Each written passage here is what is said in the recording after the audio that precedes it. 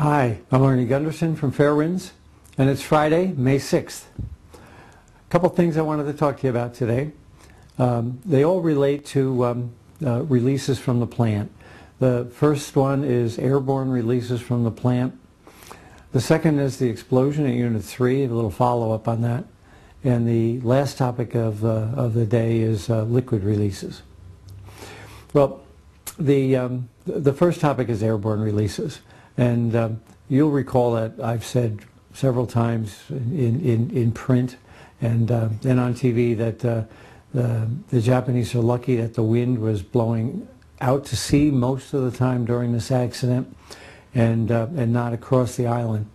Well, I just received an email just yesterday from a Dr. Saji, S-A-J-I, and he's a former member of the Japanese Atomic Nuclear Safety Commission, and he's highly respected in Japan.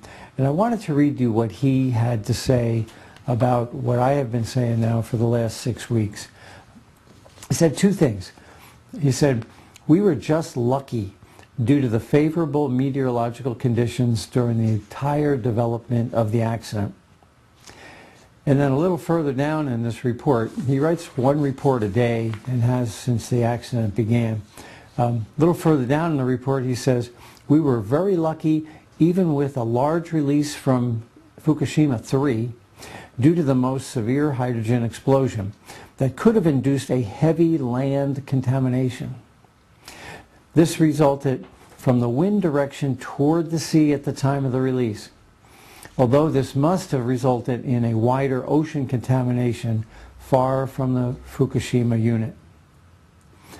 Well, that's pretty strong words for a senior member of the Japanese nuclear establishment. But it is about 5 or 6 weeks later than I recognized it. Now, why is this important? It's important for a couple of reasons. First is that had the wind been blowing across the island instead of out to sea, we would have had an exclusion area that, like Chernobyl's, all the way across the island of Japan. Now what would have happened is roads heading north-south, major roads, would have been cleaned and you could have traveled from the north to the south. But as far as getting out of your car or living in that area, that would have been impossible. So certainly the Japanese were very lucky that the wind predominantly was blowing out to sea. Now, related to that, though, is the spin that I believe will be put on this issue by nuclear power companies around the world. And they'll, of course, say, you know, look at this accident at Fukushima, and there really weren't the fatalities we would have expected. Well, the problem there is that the wind was blowing out to sea. And the other problem is, as Dr. Wing discussed about a week and a half ago, what you've done is you haven't eliminated the cancers, you've spread them out in a worldwide population, so that really it may be more hard to determine whose cancer is a Fukushima cancer and whose is not. But it hasn't reduced the number of cancers. It certainly has saved the Japanese in living near the reactor enormously. Now, the other thing that Dr. Saji said was, and this I found really important, was that the explosion at Unit 3 being blown out to sea must have resulted in wider ocean contamination far from the Fukushima plant. Which leads me into the second point, and that's the condition of the Fukushima 3. And you recall I had a long video on that about a week and a half ago. I've gotten a lot of emails, and very thought-provoking emails at that. All of them agree on a couple things. That there was a hydrogen explosion, there's no doubt, but that it wasn't entirely a hydrogen explosion, and that it was a detonation, not a deflagration. And I'm interested, though, in some of the other pieces that have come out since then that viewers have sent me, and some great discussion points. The first is that if you, I was sent a frame-by-frame analysis of the explosion, and In that, if you look at the fire that's on the south side, it's the right side of the building. The flame moves out further to the right, but it also moves straight up on the left side. Well, to me, that confirms it's the fuel pool, because that's exactly where the fuel pool should be. And the outside wall of the fuel pool shows damage, which would indicate that the explosion pushed the outside wall and traveled up. But on the inside wall, which would have been stronger as it abutted the containment, it moves straight up. So take a look at the first two frames of that, and you'll see what I mean, how the flame goes up on the left, but heads out and further south on the right. So that tells me it's a fuel pool. The other thing that tells me it's a fuel pool is that this started as a hydrogen explosion, but it could not have been a hydrogen explosion could not have lifted the fuel out of the reactor. And that's because the reactor's in a deep pit and hydrogen's lighter than air. So there's no way that if hydrogen had been floating above, that it could have gotten underneath the fuel and lifted it up. So everyone who's written to me agrees that there was a violent explosion at the bottom of the pool, lifting it up. And there has been some disagreement on what could cause that. I've gotten a great discussion about a chemical reaction that could have involved uranium, plutonium, and zirconium in the fuel that could lift the fuel up like that. That's a possibility. We need some more data to prove that.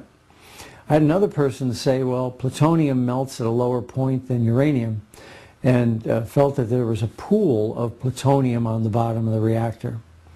Now that could have created a criticality that could lift the fuel up. Now, in my presentation last time, I talked about a criticality too, prompt criticality. I need to talk a little bit about what that means to differentiate between a couple of theories here. When a uranium atom splits, it creates fission products, daughter products, and about 2.5 neutrons, on average 2 to 3 neutrons. Most of those neutrons shoot out and are called prompt neutrons. A few of them take their time. They got to have their coffee in the morning before they head out, and they're called delayed neutrons. Normally, a nuclear reactor works on the fact that these delayed neutrons are what perpetuate the reaction. But as I've said, I think this reaction in Unit 3 was caused by prompt neutrons. Now, one of the readers suggested that we could have had a nuclear bomb at the bottom of the reactor because the plutonium would melt differentially from the uranium. Now, for that to happen, there would have to be a puddle at the bottom and a complete melting of the fuel. And I'm not sure the evidence suggests that. So my theory is that there was a prompt reaction, but that it wasn't like a bomb. They weren't traveling fast, but that they slowed down in water, and the criticality is called prompt, but it's also called moderated. And a prompt moderated reaction would certainly create just as much power as all of the other examples I've given you. There's two examples in history of this happening, these prompt moderated reactions. The first is at a reactor called SL1 out in Idaho. There some operators were working on the control rods, and one of the control rods blew through an operator and impaled the operator on the ceiling. That's an example of a prompt criticality. It has happened before, and I think it happened again at Fukushima 3. So I wanted to let you know as readers that I still believe my theory is correct, but there are some competing ways that a violent reaction in the fuel pool could cause a similar issue. Finally, on Unit 3, it's still possible that the reactor and containment could have been breached, and many viewers feel that that's the case. I don't, because all of the data coming out of Fukushima now indicates that the pressure and temperature inside the containment and reactor are still in reasonable ranges. So I discount that not because of the violence of the reaction, but because data since then seems to indicate the containment is intact. Now, finally today I wanted to talk about liquid releases from the reactor. Just yesterday, Fukushima 5 and 6, and now they're a long way away from Fukushima 1, 2, and 3, were still pumping radioactive water out of the basement of their turbine halls. Well, what that tells me is that the groundwater on site is contaminated. In order for groundwater to be contaminated, there's got to be a leak in one of the containments. Remember, all this water is being poured in on the nuclear reactor and is now lying in the bottom of the containment. We know Unit 2's containment is breached, and we know that water has gone into trenches all over the site. I don't think all the leaks have been fixed. It would be hard to imagine all of the leaks being fixed. The big one that headed out to the ocean is, but I am not convinced that all of the leaks have been fixed, which means that water is seeping into the ground table, and there'll be contamination on that site for a long time to come. It could also move inland. This is groundwater. It doesn't have to move out to the ocean.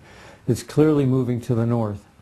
So groundwater contamination at Fukushima will probably be the worst we've ever seen in nuclear history. The second thing is, within the Fukushima prefecture, one town is now reporting radioactive sewage sludge. I don't know how that got there. Clearly that's a very disturbing issue. It could come from groundwater, could come from rain runoff, but it is a major concern. Now, that sewage sludge was sold as construction material and has been shipped out of the Fukushima area. So some of the radioactivity is now going to have to be chased down where it went as cinder blocks and concrete blocks, and they'll have to be recovered. But that's a major concern that we need to keep track of. And finally today, I wanted to talk about the Greenpeace ship called the Rainbow Warrior. It's asked for permission from the Japanese government to sample the waters within 12 miles of Fukushima, which are Japanese territorial waters. And the Japanese have refused to allow the Rainbow Warrior in. Given the lack of forthcoming nature of TEPCO's data, I'm saddened that Greenpeace can't be getting independent data on its own ship. And lastly, about independent data, the EPA has shut down all of its post-Fukushima air inspection stations and is not inspecting fish as well. And I think if there's anything that you and I as citizens can do, it can be to press Congress to make sure that the EPA is continuing a robust sampling of data coming out of Fukushima. Well, thank you very much, and I'll get back to you soon.